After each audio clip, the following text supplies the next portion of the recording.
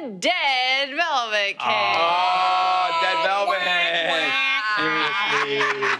I couldn't resist. All right, Alex, start us off.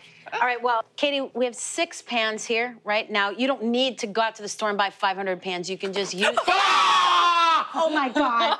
That was terrible. I have to leave. Oh, that scared me. It's so It was just running through my mind. I'm like, I don't think they're gonna get me. Welcome to Halloween. This is 3 boxes of cake mix. Okay. You can make it from scratch, use the same batter, or 3 boxes. You could do 3 different cake mixes, honestly. You could. So now we're just gonna build the cake itself, right, or the top. And I'm it's gonna like a tiered literally... event. It's a tiered The first thing, thing right? you wanna do is make the layers flat, so we just trim that off, and you just leave them sitting flat on your cutting board. And then the frosting... Cream cheese, yummy. Really, Listen to him. Jeffrey? So Jeffrey's building the bigger layers, and I'm just building the smaller ones. Frost 1 layer. Oh. Drop the Work top. that lazy Susan, GZ. Work And now you it. notice I've put the non-crummy top side up, so when you spread your frosting, you don't get so many crumbs. So if you do crit trim, right, don't use this, use that flat side. So Smart. important, right? We're just gonna go more frosting. Can you ever have enough? No, never. By the way, I just Well, want to say that it's not even Jeffrey a has been question. eating, snacking on the frosting. Oh, Oh, look at him. He's like a little... It's cream cheese frosting. Very good. I truly believe that red velvet cake, or in this case, dead velvet cake, is just a vehicle for cream cheese frosting. Let's be honest. It's the right? butter to lobster. Exactly. So this is kind of the dramatic piece that Katie was referencing, the dead bloody velvet part. Okay? Got a nice offset spatula, you could use a knife. And then you just take a glass. Oh. What is that? Well, something's gonna shoot out of that At least cake I know already. nothing can jump I out know, of right? here. Make sure there's nothing. And you cut straight down, Okay. right? We've got a little leftover cupcake. Oh, I'll take that right in the Yeah. glass. Oh. Oh, By the way, you get all sorts of lovely scraps with this, a little glass cupcake. So this is our cavity. This is our, and if you, are you hungry down there? Just gonna put down there for you. And then You got him back. frost the inside. Okay. And the frosting is like a seal. You got a little fork. A little fork for a little... The frosting's like a seal, all right? And then we're gonna pop this in the freezer and make it ice cold. So it seals Ice the cold. frosting, and then it makes a vessel for the blood. Sonny, tell us about the blood. It's the perfect raspberry blood. Very simple. 2 big old bags of frozen raspberries. Then you're gonna get some corn syrup, a little pinch of salt, put it on the range, bubble, bubble, bubble. And then you've got some sauce. Now, if you're adverse to the little seeds, right? Just come in and you're gonna sieve it out. Do a little push through of a nice fine mesh sieve and see how it already kind of gives you that blood vibe. But we all know real blood is not that red.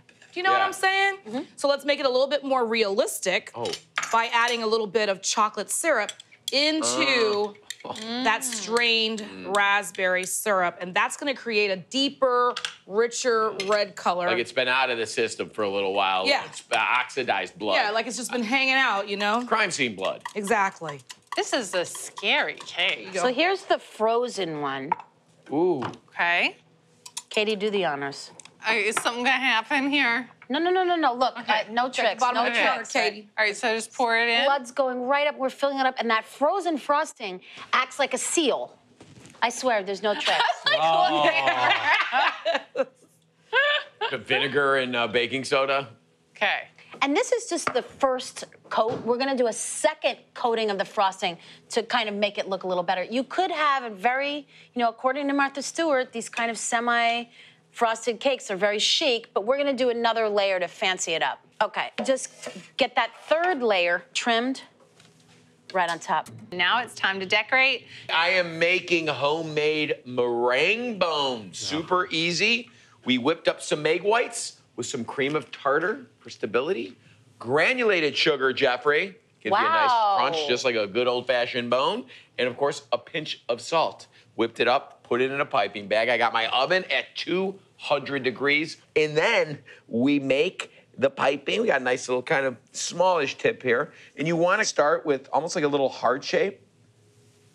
And then go down nice and slow. You get the hang of it. And then another kind of upside down part right there. And look at that. That's a bone. You repeat it. Once you're done piping, again, in the oven, as low as it goes. Okay, you guys got some right there. You got these crispy little bones. And then, Sonny, can you help me out here? Yeah, look at that. All you have to do is use the power of the frosting on Adhesion. here. Probably just Adhesion. stick. And I like doing it kind of in various... And then This where can I looks put great. this? Ooh, see, Where look can at this that guy one. hang out? I love Maybe how in the they're front, different kind of like- sizes Well, too. yeah, maybe, you know, it yeah. gives a lot of different dimension to the cake.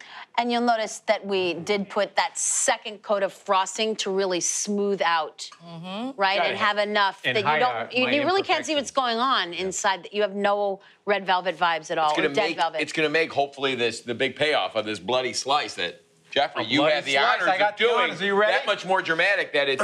Yeah? You ready for this? Oh my Man, God. we're going into watermelon cake style right there. They don't do that. They haven't done that since the mid-2000s. 2001. Oh, no.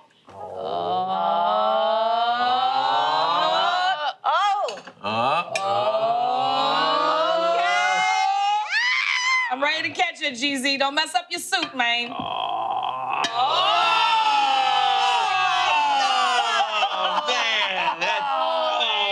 Whoa, GZ. Whoa. That's, wow, look who showed up to Halloween with a This vendetta. was amazing. Bon appetit. Give me a piece. It's time to eat. Yes. This is I mean- brilliant. That is very effective, Sonny. I'm glad you strained it, too, because Yeah. it does have that. Spillage, you know? You guys, it's delicious too.